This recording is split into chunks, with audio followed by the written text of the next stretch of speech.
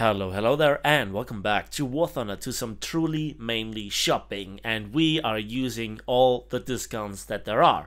I begin with the premium account to renew my year of premium, and this is obviously courtesy of the 8 years anniversary sale of War Thunder, and then I just purchased my way through all 9 nations, purchasing tanks, helicopters, planes, and ships.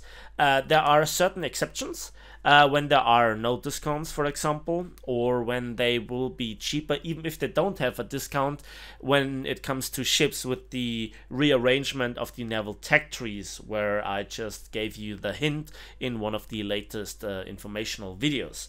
So, why do I do this to myself? People are always wondering, Napalm, you recently had 150 million civil lines.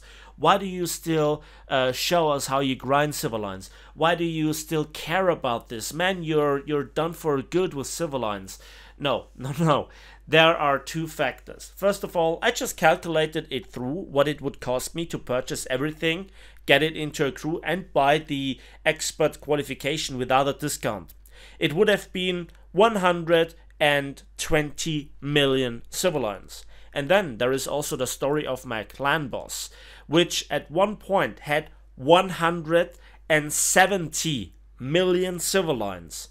And he didn't care about discounts. He didn't really care about saving it up because, you know, it's a digital, artificial stuff, you know, civil lines. He is now below a million. Also, you have to just simply face the fact that Gaijin is more and more featuring high tier stuff and, you know, developing more and more about the modern stuff, and that costs an insane amount of RP to get, and an even more insane amount of civil lines to get. And if you look at the repair costs, the ammunition costs, the cost for getting it into the expert qualification, that will add up. And all of this stuff that I am buying, I unlocked myself. Never have I spent a golden eagle to get myself civil lines. And I think that all that you can see, I really played for myself. So I played jets, I played tanks, I played ships to unlock it all myself. So here there is one of the exceptions. The Project 50 will cost 610,000 civil lines next patch, so it's technically worth to buy it now to save some extra few. And here, despite the discount, it's not worth purchasing the Project 56 because it will get down to 77,000 civil lines for whatever reason. And you can see I'm just looking through the numbers. Because it's easy to calculate, it's significantly more difficult to just buy everything and then get the civil lines by just playing.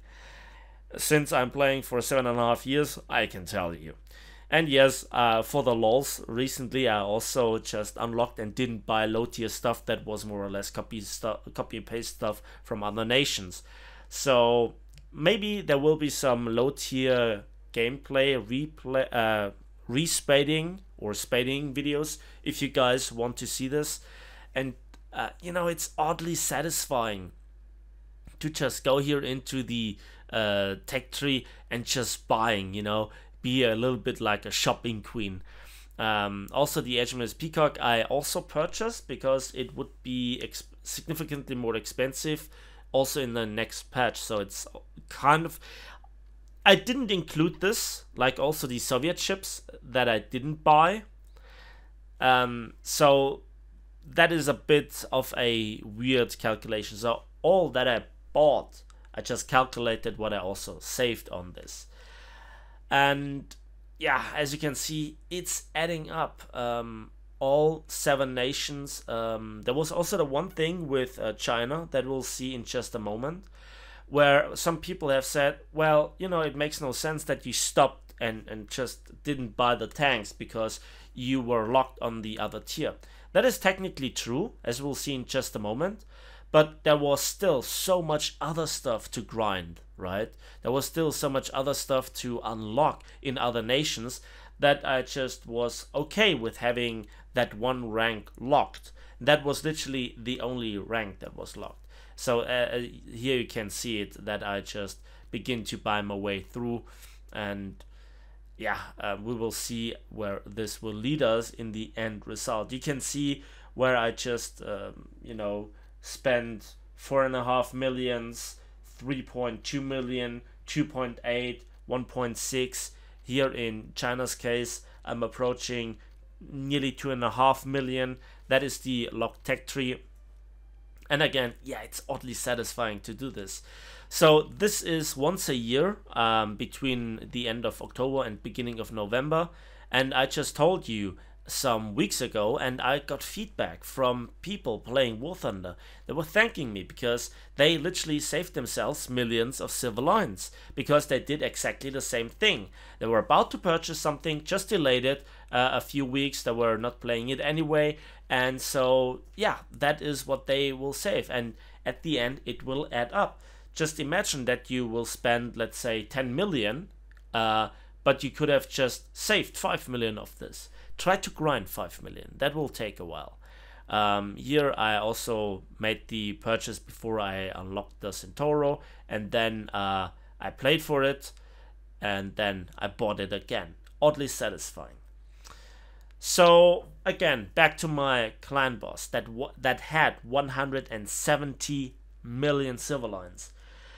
He still can make money, but the problem is he has to really care about money. So when I am in the position that the economy goes down the drain, or that something else happens, with a big economy crash, I have lots of silver lines to continue my War Thunder career for a while, without falling back to golden eagles, which other content creators sometimes exchange this, and I don't blame them for doing so.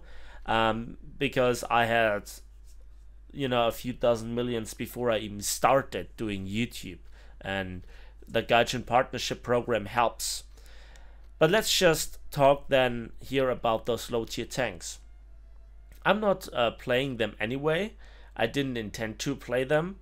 Some of the vehicles that you can see that I buy that then are fully spaded, I got for a test drive, and made videos about. And that is one of the perks of being a content creator. But I still had to unlock and buy it myself. So that is still the caveat. I don't think that as a normal person you still can get those insane progresses in the tech tree, because War Thunder is the job that you pay for, let's face it. And sometimes it's even fun, believe it or not. So we're getting closer to the final result. The last few Swedish aircraft now get bought. I unlocked so far only 3. And yeah, that is a net value for Sweden of over 2 million. But the overall value is 25.656 million. And that bought me up to 1,701 vehicles, which is insane. That is literally a lifetime of grinding. And as you can see, there's also a good portion of them being spaded, whereas the overwhelming majority I did by playing, and the majority comes from before I even made YouTube. So that was just a video where I show my dedication to the game, the dedication to the grind, but also how to save a lot of silver lines once in a while. And that is the reason why I have so many silver lines. Not just because, I have premium account and premium tank ships, planes, whatever. I actually, once in a while, believe it or not, use my brain. And so can you. And this is why it is important to watch my videos, because at some point you can profit from the information that is spent there. So that's it for me today. Thanks for watching. Thanks for listening. Let me know in the comment section how many silver lines approximately you saved while the 50% discounts. Did you actually follow my instructions a few weeks ago? And how much did you profit? Also, how much did you spend on those sales? And in a few days time we will see the 50% discounts on certain packs, and I might do a video on that as well.